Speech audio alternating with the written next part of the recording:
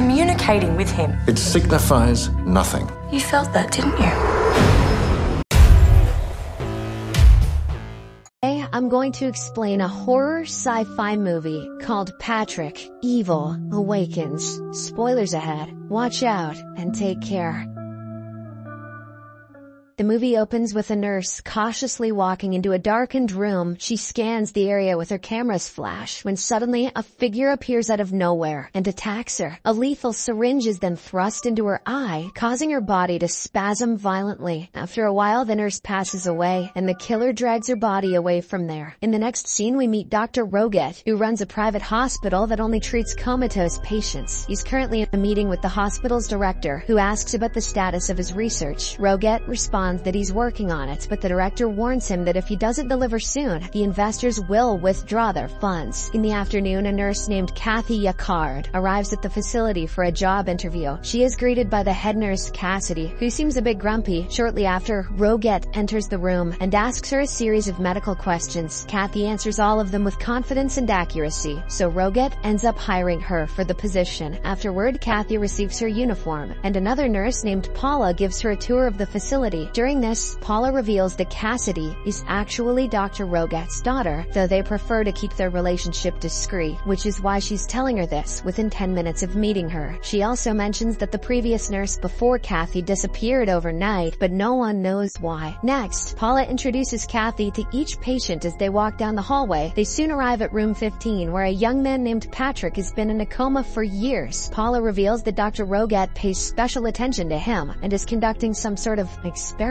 Unlike the other patients, Patrick appears to be in relatively good health. A curious Kathy approaches to greet him, but he suddenly spits at her. Thankfully, it's just an involuntary muscle reflex, and there's nothing to worry about. Later, Kathy is alone, sweeping the floor, when she hears an unusual alarm sound. She turns around and is horrified to see a man with a scarred face. Kathy begins to panic until Paula arrives and explains that the man is Mr. Fraser, one of their patients. It turns out that Fraser was injured in an explosion, but was able to wake up from his coma because of Dr. Roget. Paula then takes Kathy to Fraser's room, which is filled with clocks. She reveals that every day at 7 p.m., the man operates a nearby lighthouse. Later that night, Kathy is in her room scrolling through Facebook when she gets a call from her ex, Ed, but she coldly ignores it and even deletes his phone number. Just then, there's a knock at the door, and it's Paula, who wants to go out. Kathy agrees, and the two of them head to a bar for a drink. There, Paula introduces her to a man named Brian, who is a psychiatrist but mostly writes and hosts a radio show. He shows an interest in Kathy, and she also finds herself attracted to him. The next day, Roget takes Kathy to room 15 but warns her not to speak with Patrick at any cost. Once they get inside, the doctor immediately starts conducting experiments. He injects Patrick and pokes him in several places on his body. Roget then examines his brain activity but detects no signal. This frustrates him greatly, so he abandons the experiment, then abruptly leaves. The scene then cuts to the weekend, where Kathy visits a nearby museum and runs into Brian. As they engage in conversation, he receives a missed call from an unknown number. Brian ignores it for the time being and invites her to coffee. She happily agrees, but then he responds by suddenly spitting on her. Kathy finds this disgusting and angrily storms off from there. The next morning, Brian arrives at her place to apologize for what happened. He admits that he doesn't remember what he did and asks for her forgiveness. Kathy is still mad at him, but she accepts his apology and invites him inside. They then start to drink and enjoy each other's company, but their evening is cut short by a knock on the door. It turns out to be Kathy's ex, Ed, who has come to make amends. She isn't interested in seeing him and firmly tells him to leave. However, Ed gives his temporary address and states that he won't leave town until they resolve their issues. The incident ruins Kathy's mood, and she asks Brian to leave as well. But as he prepares to go, his hands start to shake uncontrollably. This causes him to accidentally shatter a glass, which severely injures his hand. Kathy then rushes into the hospital for treatment and returns home afterward. Late that night, Brian unexpectedly returns to her house, and they begin to get intimate. However, during the peak of their pleasure, she notices something alarming. Brian's face suddenly morphs into Patrick's, and his skin begins to wither like a mummy. Kathy screams in horror, and soon awakens from her sleep, revealing that it was just a nightmare. The next day, she arrives at work and sees Dr. Roget continuing his painful experiments experiments on Patrick. After he leaves, Kathy goes near the patient and he reacts by spitting on her. This leaves her fuming and she immediately slaps him hard. But when Patrick starts crying, she regrets her actions and apologizes. Strangely, he spits again and Kathy realizes that he's trying to communicate. She then instructs him to spit once for yes and twice for no. After this, Kathy starts touching various parts of his body and asks if he feels anything, to which he responds by spitting. She soon becomes carried away and touches his private parts, asking if he can feel her. "I feel something, all right." Unfortunately, Cassidy catches her in the act and summons her to her office. The head nurse scolds her for trying to communicate with Patrick and even touching him inappropriately. Kathy reveals that he's conscious, but Cassidy doesn't believe this and curses all the patients, wishing them a quick death. While they're arguing, Roget arrives and demands proof of Kathy's claim. She then leads him to Patrick and asks him to spit, but the patient doesn't respond this time. This disappoints Dr. Roget, who claims that the spitting was actually caused by an electrical current from the medical equipment installed in his body. Later that night, we notice the computer in Patrick's room turning on itself. It is revealed that he has telekinetic abilities, allowing him to control objects without physical contact. Patrick starts browsing through Kathy's social media and looks at her pictures. When he comes across a photograph of her with Ed, he feels a surge of jealousy. "She touches my penis now." The next day, Kathy approaches Patrick alone and asks why he didn't react in front of the doctor. He responds by using his telekinetic abilities to type the word secret into the nearby computer. This shocks Kathy, but before she can respond, Paula shows up. The word on the monitor disappears. In the evening, Kathy meets with Ed and they finally resolve their relationship issues. They chat for a long time and Ed heads to the kitchen to cook. At this moment, he receives a missed call from an unknown number. Before he can figure out who it is, Patrick gains control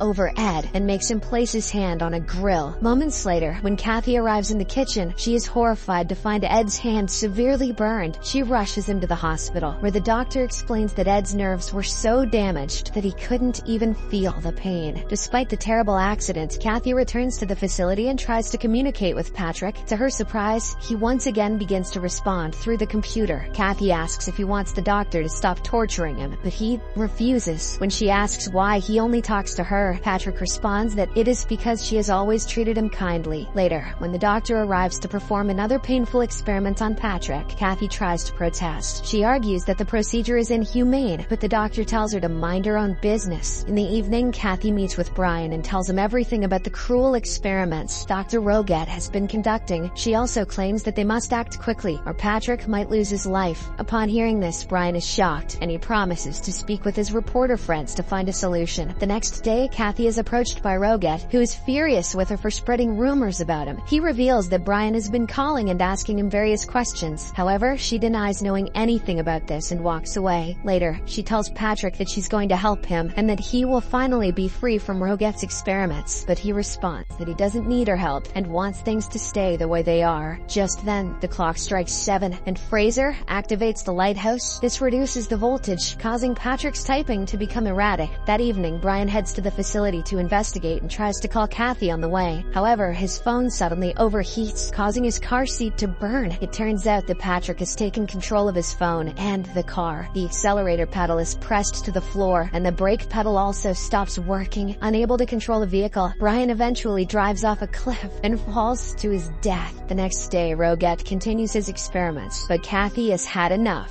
She intervenes in the middle of the procedure and removes the electric shock device. Unfortunately, this causes Patrick's heart rate monitor to flatline. Paula quickly attempts CPR on him, while Kathy administers an adrenaline injection. In the end, Patrick is brought back to life, but Cassidy angrily throws both the nurses out. Afterwards, she confronts her father and urges him to stop the experiments. She believes that Patrick came into their lives as a curse, and he's going to end them all. But the doctor responds that he's on the verge of a breakthrough and can't give up now. Meanwhile, Kathy hears the news about Brian's death and becomes furious. She immediately confronts Roget and accuses him of orchestrating it. However, the man has no idea what she's talking about and fires her on the spot. The next day, Cassidy takes a lethal injection and heads to Kathy's place, intending to kill her. We learn from a flashback that she was the one who killed the nurse at the start of the movie. Upon her arrival, Cassidy warns Kathy never to return to the clinic again. She admits that she and her father are guilty of terrible things, but the real monster other is Patrick. She then hands Kathy a file on Patrick and warns that his love is more dangerous than his hate. Cassidy also admits that she came here to kill her today, but she's too tired for that now. After the woman leaves, Kathy begins reading the file carefully and discovers that Patrick used to be obsessed with his mother. One day, when he discovered her in the bathtub with a lover, he killed them both by throwing a toaster in the water. If his mother and her boyfriend couldn't stop him from doing that, they deserved it. He then plunged his hands into the bath to electrocute himself, which led to his coma. Back at the facility, Cassidy sends her father to a patient's home who has become gravely sick. She also orders Paula to go to town and purchase some medical supplies. After everyone leaves, Cassidy decides to murder Patrick and grab a pair of scissors, but unfortunately, he uses his powers to force her to drop them. Meanwhile, Kathy is taking a bath when she realizes Patrick's telekinetic abilities are more dangerous than she expected. She understands that he is responsible for what happened to Brian and Ed. Worried, she immediately calls her boyfriend and asks him to leave the city as soon as possible. At this point, a message saying, "You are mine," appears on her steamed-up mirror. An enraged Kathy screams at Patrick and calls him a pathetic child, but this only angers him and he makes the mirror explode. "You know who I am. Bitch, I'm a computer," injuring her hands. Elsewhere, Cassidy goes to the basement of the facility. She wants to shut down the power and, with it, the machines that keep Patrick alive. But to her dismay, he controls the wires around the room and immediately electrocutes her to death. Shortly after, Roget returns to the facility and looks for his daughter, but while doing so, he gets locked in the laboratory by Patrick. The next person to arrive is Ed, who has been worried about Kathy because of her voicemail. He runs into Paula, who is now under Patrick's control. Ed asks her about Kathy, but she doesn't respond and walks away. Ed follows her, hoping to find his girlfriend, but Paula ends up trapping him in a freezer. Not long after, Kathy arrives at the facility, only to discover that all the patients have suddenly gotten up. They begin chanting, "Patrick wants a hand job."